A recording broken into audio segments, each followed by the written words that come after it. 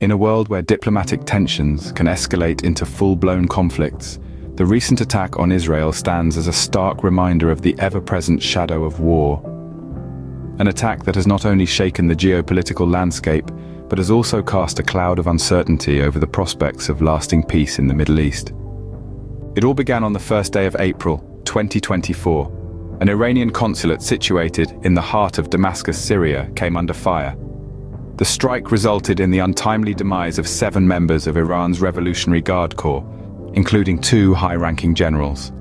Iran pointed an accusatory finger at Israel, although the latter has neither confirmed nor denied its involvement.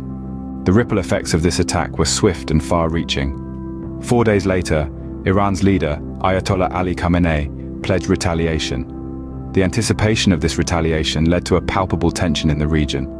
By Saturday, Israeli officials found themselves advising residents near Gaza and the Lebanon border to minimize social gatherings and to stay within the vicinity of a shelter.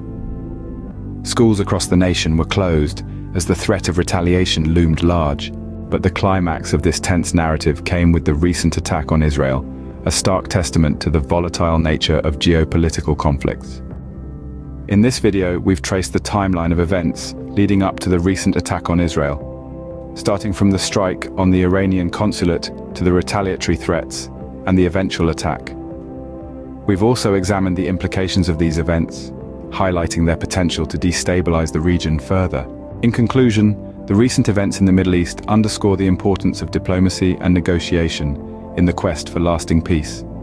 The attack on Israel is not just a single event, but a link in a chain of retaliatory actions that can spiral into a large-scale conflict if left unchecked. In the face of such a grim reality, it becomes pertinent to hope and pray for peace.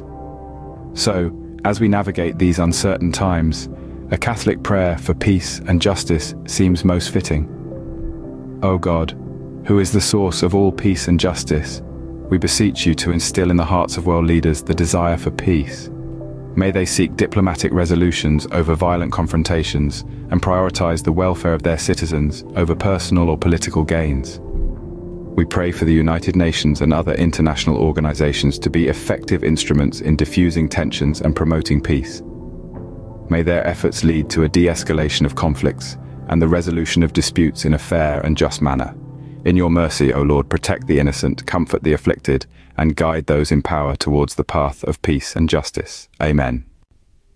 As we conclude this video, it's important to remember that true peace is not merely the absence of war, but the presence of justice and the respect for human rights.